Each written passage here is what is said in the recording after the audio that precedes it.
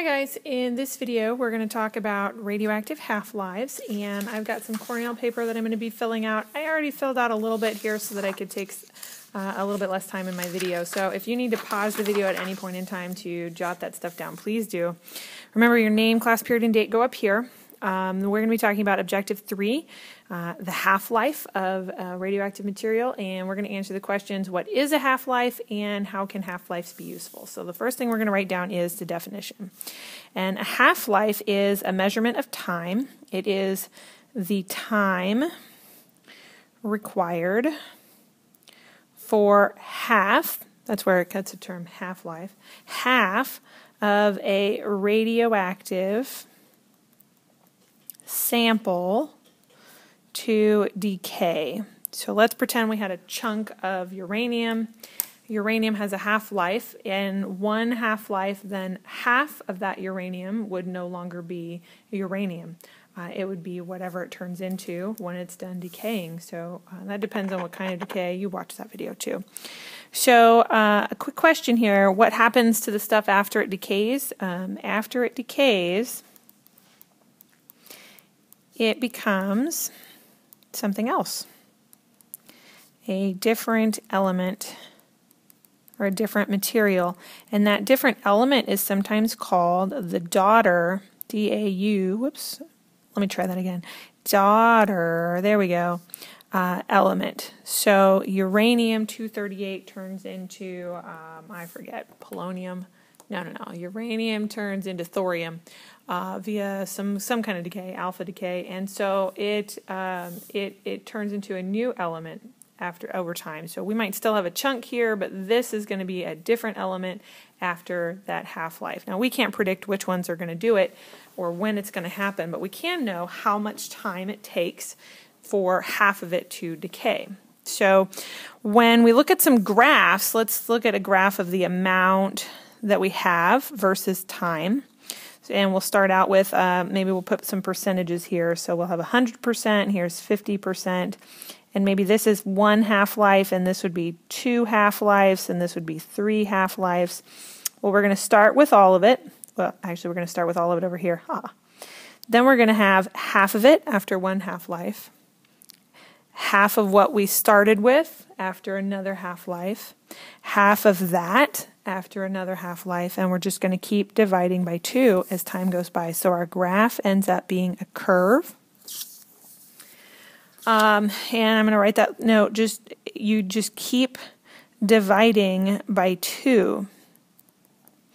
That's why it's called a half-life. We're dividing by 2 repeatedly. Now the interesting thing is that if you keep dividing by 2, eventually you get to 1, and then you have to divide by half, and then it's just that one either decays or it doesn't. But the interesting thing is that it never really gets to 0, so we never really run out of our radioactive material. It's always there. It gets a lot less as time goes by. Now, as that material turns into the daughter element, we start with none of that daughter element, and then after one half-life, we end up with the 50%. And then after a second half-life, we end up with a half more, and then after a third half-life, a half more. So this one kind of does the opposite thing. This is what we're looking at when we care about the radioactive material. We're watching that go down. But for some of the uses, we need to look at both of these so that we can look at some ratios. So let's talk about those uses. A good use, the first use I want to talk about is called radiometric dating, and there's a bunch of different words. It might be radioactive dating, it might be radioisotopic dating. I mean, they've got a bunch of different ways to say it. Either way, we're using radioactive materials to figure out how old something is. That's what I mean when we say dating. So what they do is they compare, and they don't actually measure how much it had a long time ago. They compare the amounts of, and they call the original radioactive material the parent, and daughter elements, and those relative amounts based on the half-life, which never changes. It doesn't change. The half-life is always the same every single time.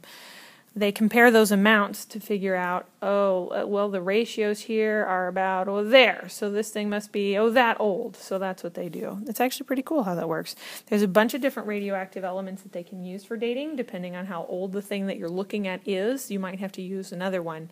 Carbon-14 dating is a pretty popular one, but carbon-14 has a half-life of like 5,000 some odd years. So if it's billions of years old, carbon dating doesn't work for that. So they don't use carbon for dating dinosaur bones because those are really stinking old. They use something else. It's an isotope of iodine that they're looking at to see how much of that is left over, because iodine's isotope has a much longer half-life. So another use is that they use radioactive materials for, and those half-lives is for timing. Maybe you've heard of an atomic clock. They use radioactive materials, and they look at those half-lives to make an atomic clock. And then another thing that they use this for, especially in medicine, is figuring out how much is needed. So if you ever have to have some sort of radioactive material given to you as a medicine because you have cancer, or they need to test you for cancer or something along those lines, the hospital here in town will order some radioactive material to be sent. And conveniently, you live in Columbia, and they make some of that radioactive material over at MU. Well, when they make that radioactive material, you need a particular dose at a particular time of day. And so when the doctors order your dose, they look back in time. Okay, we need to give this person this many grams of this material. So how much do we need to order so that by the time they take it, we still have enough?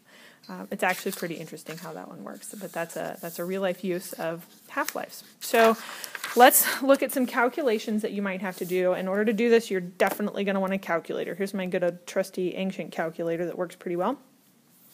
So we're going to start, these are going to get progressively harder here. So let's say you had 48 grams of uranium-238. How much will remain after 4 half-lives? So what that means we're going to be doing is we're going to have our 48 grams, and after 1 half-life, we're going to divide that by 2. So 48 divided by 2, and I get 24. That's 1 half-life. After another half-life, I'm going to just count them here. Well, that's 1, here's 2. I'm going to have 24 divided by 2. So I'm going to have 12 grams left. That's 2 half-lives, I need 4. So I'm going to divide by 2 again. I'm going to get 6. That's my 3rd half-life, and then after 1 more half-life, that'll be the 4th, so I'll divide by 2 again. I'm going to have 3 grams remaining. So half-lives, the number of half-lives is the number of times you divide by 2. So I'm just dividing by 2 repeatedly to figure out how much I have left. Now, let's say it doesn't say that specifically, 4 half-lives. Maybe you have some amount of time that goes by. Well, you're going to do the same thing, okay? So radon-112 has a half-life of 24 minutes. You had 30 grams. How much will you have after 96 minutes? So the first question you have to answer is how many half-lives? So we've got 96 minutes. How many sets of 24 will go by? 96 divided by 24. That's 4. Hey, this is 4 half-lives also. 4 half-lives. So what we need to do is we need to take our 30 grams and we need to divide by 2 4 times. So there's 1. That will give us 15. 15 divided by 2 is 7.5. That was a 2nd half-life. Divide it by 2 again. And I get 3.75. So that was 3 half-lives. One more time for 4 half-lives. 3.75 divided by 2, and I get 1.875 grams. Now, eventually I'm going to get lots and lots of digits there if I just keep dividing by 2. Yeah, so eventually you'd want to start rounding, but 1.875 is a good answer to write down there.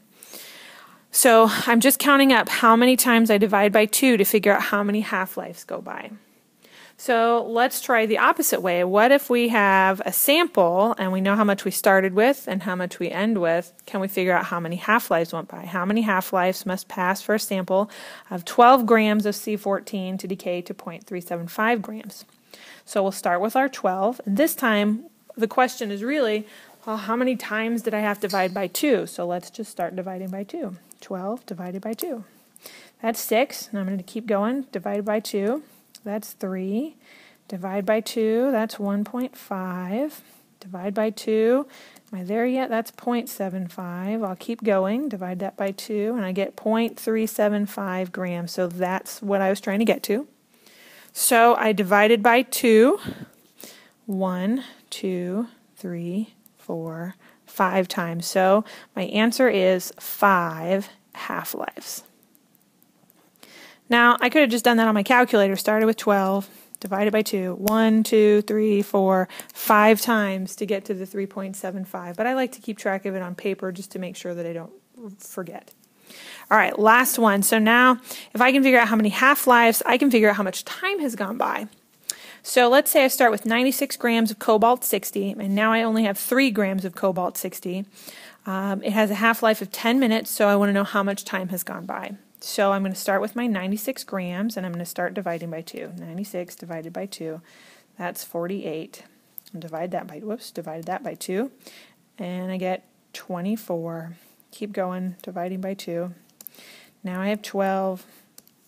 Divide by 2 again, and I get 6. Divide by 2 again, and I get 3. That's what I was shooting for. There's my 3 grams. Draw my little arrow. My 3 grams.